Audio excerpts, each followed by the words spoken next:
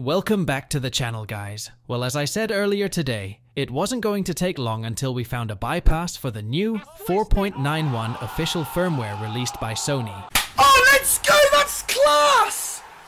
They have tried to spank our sweet bippies red raw, but sadly for them, we have already found a workaround. This guide will show you how to get back online with your HEN or custom firmware that is running on 4.90. Be sure to hit the like and subscribe button for the #1 PS3 jailbreaking channel on the fucking platform. No more waffle, guys, let's get into the tutorial. First, you will need to head to the description and click on the link provided. It will bring you to a PSX zone page. Simply click on the download provided on this page and then extract it to your desktop.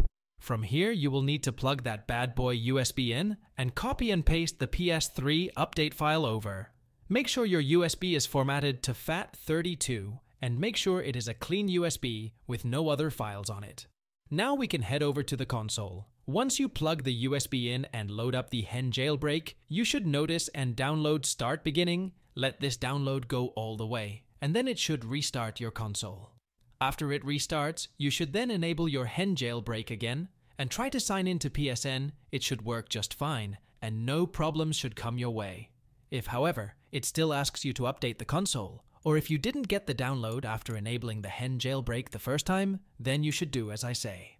Simply head over to the Multiman application, and then head over to the File Manager, and then click on the PS3 root. From here, you should click on dev_HDD0. Once you've done this now, click on the PS3 root again, and open a second tab. From here, click on USB_0, and then copy and paste the PS3 update file into your HDD just like how I do it in the video.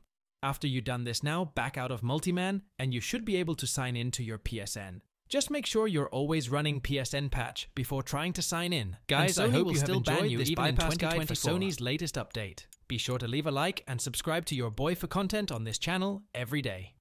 Peace out, homies.